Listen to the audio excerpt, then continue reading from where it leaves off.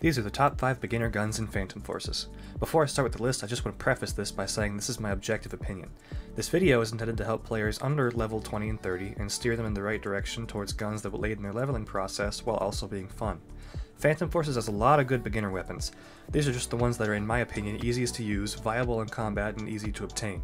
This list is in no particular order, so keep that in mind. Starting off at number 1, we have the Recon DMR, the Mark 11. With a base torso damage of 54 and headshot damage of 67.5, it's nice to have a beginner marksman rifle that reliably 2-taps enemies. The Mark 11 has a fast recoil reset and a crisp recoil pattern, leading the gun to be a reliably accurate weapon for new players. With a gentle damage falloff of 16% at 160 studs, it doesn't suffer at range like a lot of weapons do, making it a reliable counter-sniper weapon for most players. Pair it with a 20+1 capacity and a walk speed of 14, you can fight both at range and close quarters, making it a reliable and versatile weapon for newcomers. At number 2, we have the Russian mob slayer itself, the KSG-12. This is probably the easiest to use pump shotgun in the game, with a completely unnecessary ammo capacity of 14 shells plus 1 in the chamber. The average newcomer will have to worry about dying before they have to reload. And with the added benefit of being able to unlock the KSG-25 barrel, giving you 25 entire shells of pure taxpayer dollars, giving you as many rounds as the E-gun. This shotgun is a noob's haven, boasting a high ammo count, no damage fall off until 50 studs, a speedy fire rate of 150 rounds per minute for a pump shotgun, a walk speed of 14, 6 different ammo types, and is unlockable at the low rank of level 1.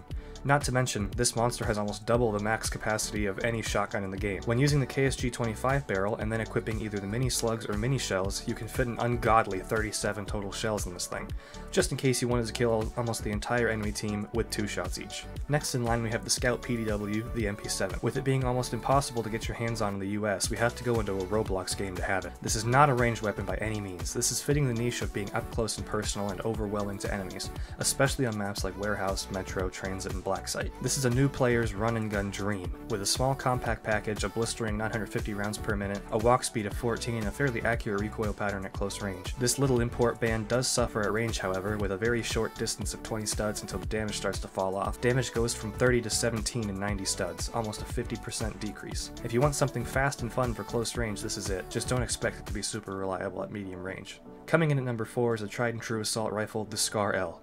Pretty much all of the assault rifles up to level 30 are viable in their own right. In my personal opinion, the Scar L is best suited for new players. With a good base torso damage of 33, headshot damage of 46, and a soft damage fall off of 25% at 120 studs, the Scar L is a very reliable killer. Its lower fire rate lets you get consistent tracing and follow-up shots while maintaining accuracy at longer ranges. The recoil pattern of the Scar L is perfectly suited for players not used to the game mechanics yet.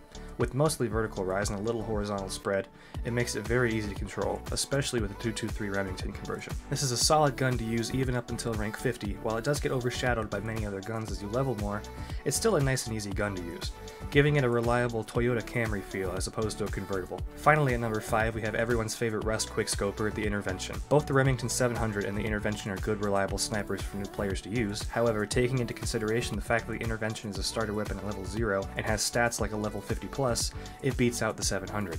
This is probably the best starter sniper in any game, especially Roblox. With a base torso damage of 99.9, headshot damage of 270, and a mere 1.111 repeating ones damage fall off at 250 studs, you could be framed for so many political assassinations with this thing. Now, send in the ERT team, take out the steam! It's a little cumbersome with a walk speed of 11.81, but this is meant to be a sniper. This is meant for players to be able to sit in a perch and get some easy XP so they can get some better stuff like the BFG-50 carbine. Go check out my video on that. This big angry death tube also has a generous capacity of 7+1 and has a light speed muzzle velocity of 3200 studs per second, giving it the fastest muzzle velocity of any sniper's default chambering in the game, because apparently that was a good idea of the devs. By the way, you can boost that to 3800 if you use the 357 shy attack instead of the 408, just in case you wanted to shoot down an F-35 over South Carolina before it could escape. In conclusion, Phantom Forces is a very generous game in regards to its low-level weapons, offering players lots of solid choices in what they want to evacuate brain cavities with. This video was just to try and help those of you who are confused and need a little help on your feet before you get into the sweat-filled world of never touch Grassistan that is Phantom Forces. I hope you enjoyed. Let me know if you want more beginner series content down below.